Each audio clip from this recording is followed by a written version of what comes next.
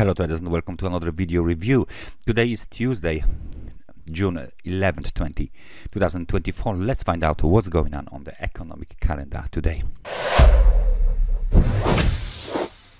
Now, business confidence data from the Australia were worse than expected, and the actual number was -3 points only, while the previous one was 2 points. So this is a big decrease on the business confidence in Australia. We are still waiting for the data from the UK average bonus, average index plus bonus, climate count change, employment change quarter to quarter, and unemployment rate, all are scheduled for release at 8 a.m. OPEC monthly report will be released at 1 p.m. and at the same time ECB Lane will give a speech as well.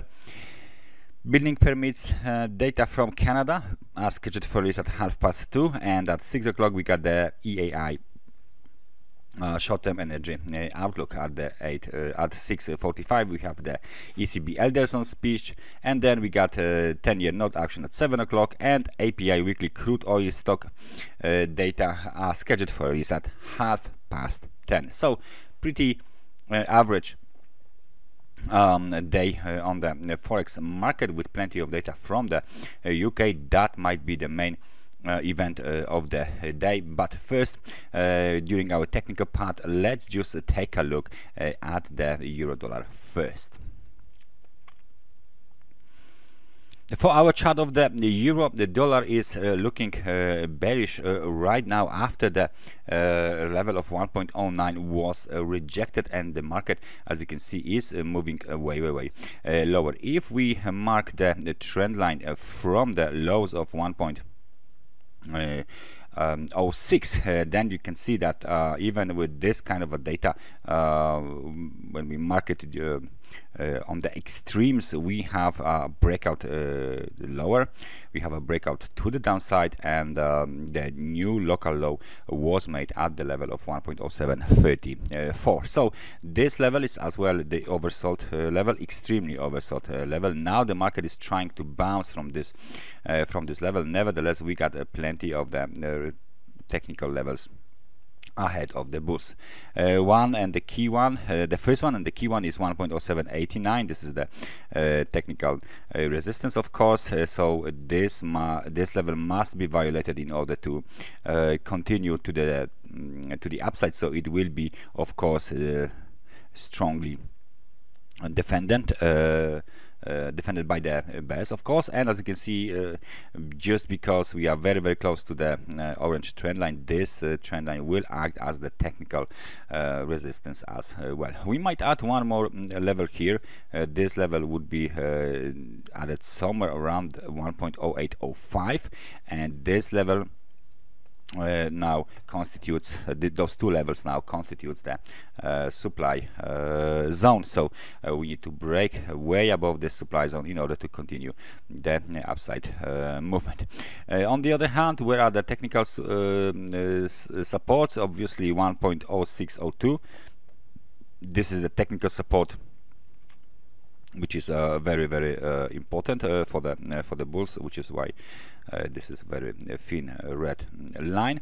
And of course, we got another technical support. Market might hit it even today or sooner, 1.0725. There is technical support number 2, and this is the low from the 1st of May, 1.0650. So those are the technical support levels and the technical resistance levels on the 4-hour chart. Due to the extremely oversold conditions, the market temporarily, the current short-term outlook remains bullish, but please be careful with the supply zone resistance. Let's take a look at pound. For our time frame chart of pound might be showing us very similar line from the lows of 1.2298, and as you can see, this line is acting very nicely. Just recently we got the test of this line just roughly around the level of 1.2687, and we have a bounce. So far, if we mark this line like this, this line is still providing us with the technical support dynamic. Technical support, currently the market is consolidating around 1.2734, just above the 100 periods moving average located at 1.2721.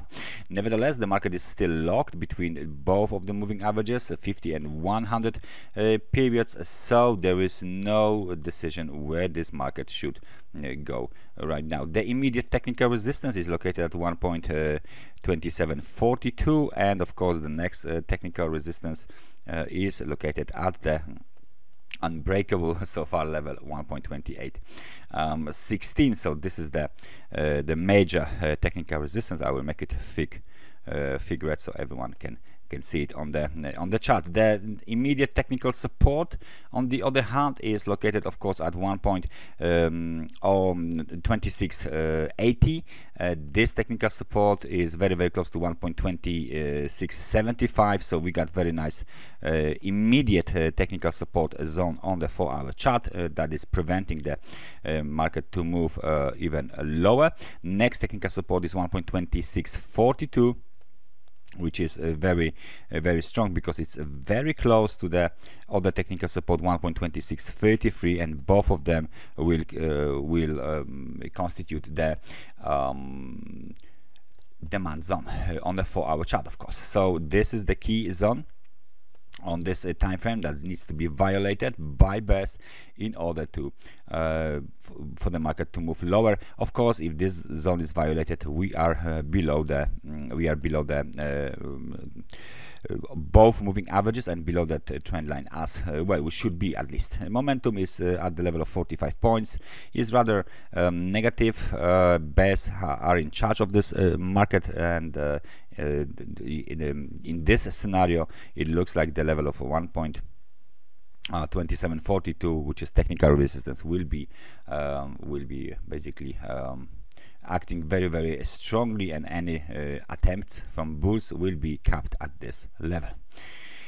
Because of the data from the Canada, let's take a look at the Canadian dollar. What is the Canadian dollar doing? As you can see on the 4-hour chart, we've been moving up and down for quite some time, and we still have this level here, 1.3845, which is the technical resistance. Very strong technical resistance that has not been seen as violated yet, has not been seen violated. Nevertheless, just recently we've been trying to break above 1.3781, which is another technical resistance. As you can see, the market was rejected from this level. Let's just take a closer look. We got the rejection, we got the bearish engulfing pattern, some kind of a pin bearish price action, but in very limited range, 1.3780, 1.3752, so it's not even 30 pips, despite the fact that the momentum is right now coming off the extremely about conditions on the 4-hour chart.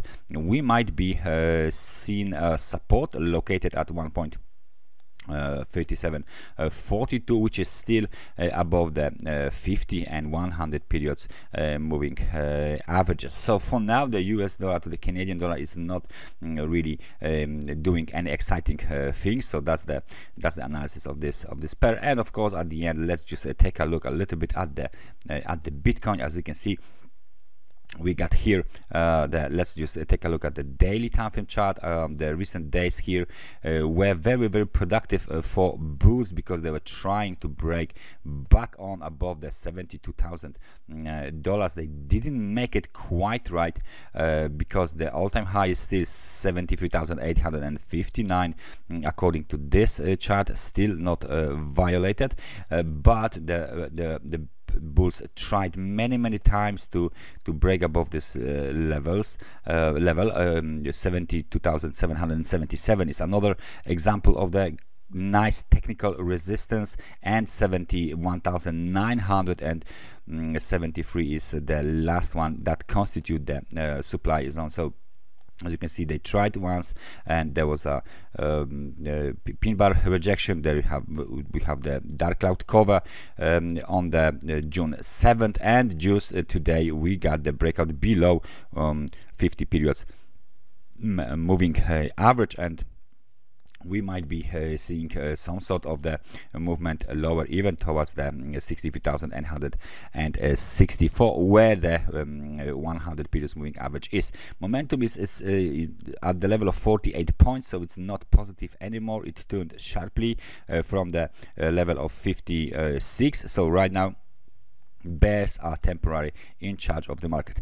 The last very important thing I would like to point out on the daily time frame chart is a breakout below this trend line. Just take a look at this trend line. It looks like the solid trend line that was tested many times. Let's just move a little bit closer to investigate this trend line. It's been tested many times here. It's been tested many times here. It always provided the support. Even during the rejection, we got this movement to the downside that has been closed on a daily candle above this trend line. Then we got a few days of a consolidation, a slight pullback, and then continuation of the breakout. Where is the next local technical support on a daily time frame chart? It would be 66,575, and then there is 66,268. If we break below these two levels, the next target is 100 periods moving average located at 63,864 as the target for the best.